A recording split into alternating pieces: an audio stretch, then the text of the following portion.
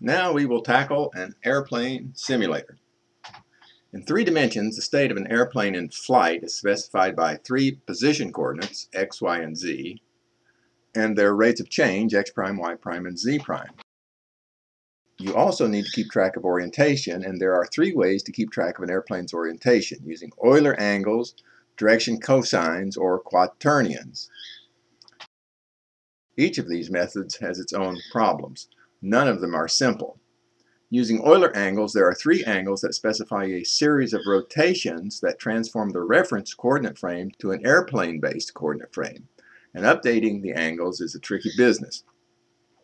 However, things are much simpler in 2 dimensions, as there are only 2 position coordinates, x and y, and there is only one possible axis of rotation, the z-axis, and the orientation of the airplane is specified by a single angle, its pitch angle, and it's a simple affair to update it. Needless to say, we'll simulate a 2D airplane.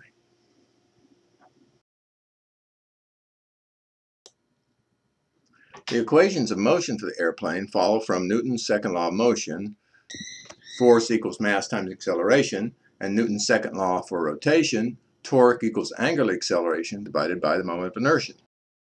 The equations are shown. P sub x double prime equals f sub x divided by m. P sub y double prime equals f sub y divided by m, and alpha double prime equals the torque divided by the moment of inertia. F is the sum of all the forces acting on the airplane, and T is the sum of all the torques acting on the airplane. So what are these forces and torques?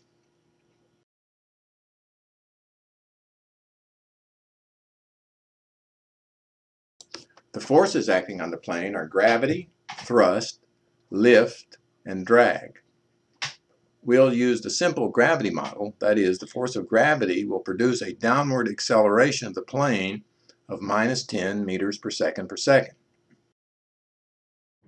Thrust is programmed, so we will specify the thrust directly for each moment of the flight. Lift and drag are aerodynamic forces, and it's complicated, if not impossible, to determine exactly what they are as they act on every surface of the plane.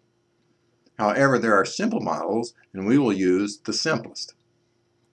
Our model for the force created by lift is given by this equation. The lift force equals 1/2 times d, the density of air, times the velocity of the plane squared, times s, which is the surface area of the wing, times the lift coefficient, CL. All of these terms are self-explanatory, except for the lift coefficient, which we'll look at now.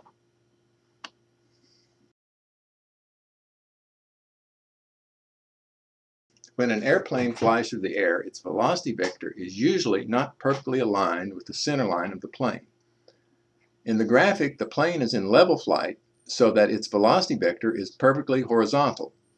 However, the plane itself is pitched slightly up as shown, so there is an angle between the velocity vector and the center line. This angle is called the angle of attack. The lifting power of an airplane's wings is critically dependent upon the angle of attack, and this is reflected in the lift coefficient used in the lift calculation. The red graph shows the dependence of the lift coefficient on angle of attack for a typical real airplane. So at minus 5 degrees, the lift coefficient is 0. It increases linearly to 1.5 at 10 degrees, levels off at 15 degrees, and begins falling at 20 degrees angle of attack. The typical angle of attack for an airplane in level flight is 5 degrees, and for our airplane the lift coefficient is 1 at 5 degrees. The black line shows a piecewise linear approximation to the red graph, and the MATLAB code calculates the approximation, and that's what we'll use in the simulation. That is the calculated approximation. I'll let you puzzle over the code. It is only good for an angle of attack between minus 5 and 15 degrees, and it uses just 2 of the linear components with a breakpoint at 7 degrees. Since the approximation is good only up to 15 degrees, a single line would have worked about as well, but the piecewise linear technique is much more flexible.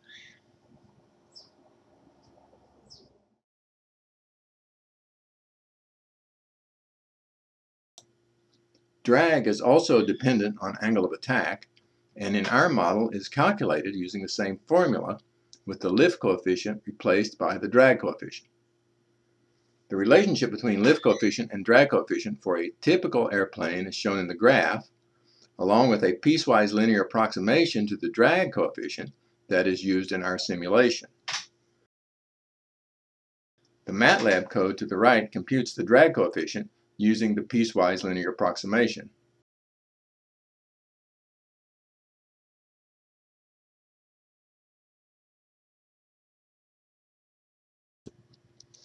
Thus far, we have not discussed torques on the airplane. And here is the discussion. We'll assume that gravity, thrust, lift, and drag do not create any torques. That makes that simple. And also, we don't have any way to control the plane other than program thrust. Since we're in two dimensions, the plane cannot go left or right. It can only go up and down. And the airplane up-down control mechanism is the tail elevator. When the tail elevator is raised, it creates a downward force on the tail of the plane, which creates a torque which pushes the tail down and the nose up, and the plane pitches up. We will program the tail elevator directly to control the pitch of the airplane. To simplify the model, or to simplify the programming, we will program the force on the tail directly. That is, the value of elevator sub I will be the up or down force created by the tail elevator at time ti. The code shows the update equations for the pitch angle alpha and the rate of change of the pitch angle alpha prime.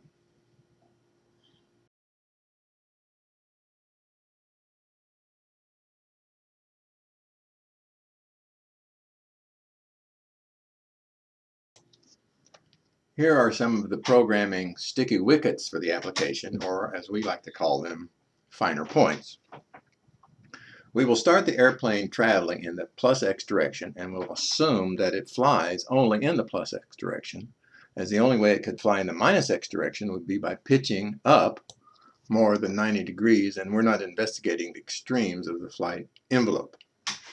So we can calculate the angle of the velocity vector using the MATLAB arcsine or asine function and the angle of attack as shown in the first two lines of code. The airplane thrust is directed along the airplane center line and is resolved into x and y components using the airplane body angle alpha as shown.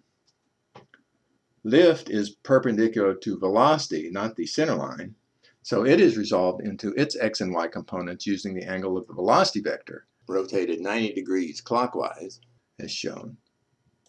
And the same for drag.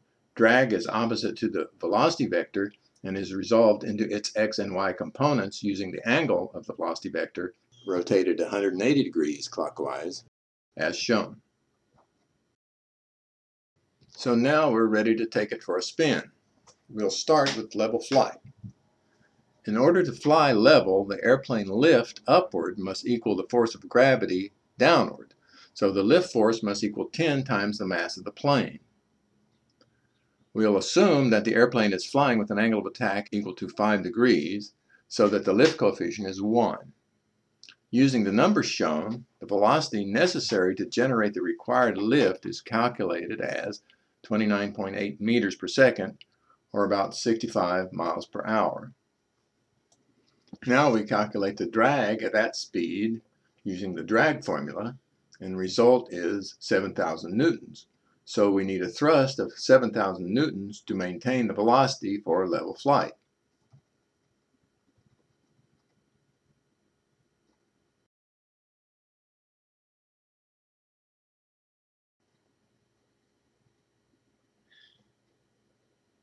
So we try those numbers.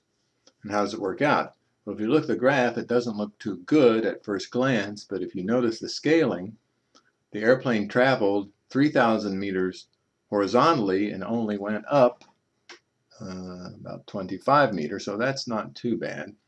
But we'd like to do a little better, so we tweak the values and we come to, for level flight, a velocity of 28.5 meters per second and a thrust of 6,400 newtons.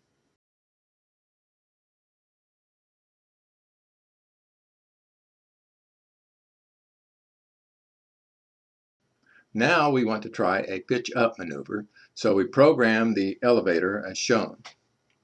First, we apply a downward force. This force generates a counterclockwise torque that accelerates the rotation angle in the counterclockwise direction, and the plane starts to pitch up.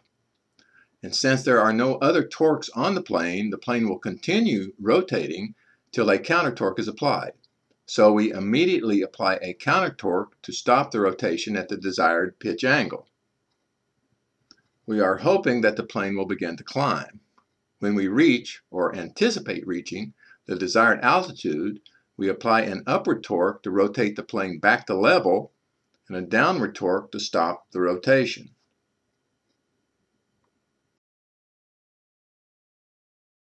The code for programming the elevator is shown.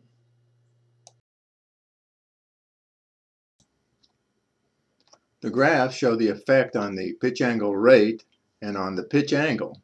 So our commands affected the pitch angle as we anticipated. However, it remains to be seen how the overall trajectory of the airplane was affected.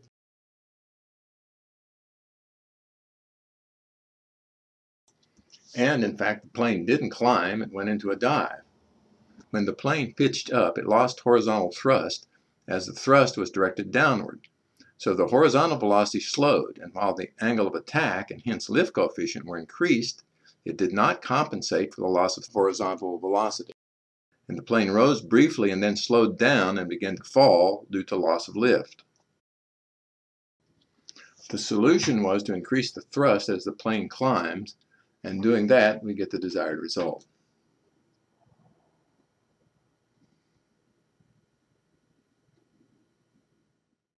The assignment is, as usual, to program the sim and to match the results in the video.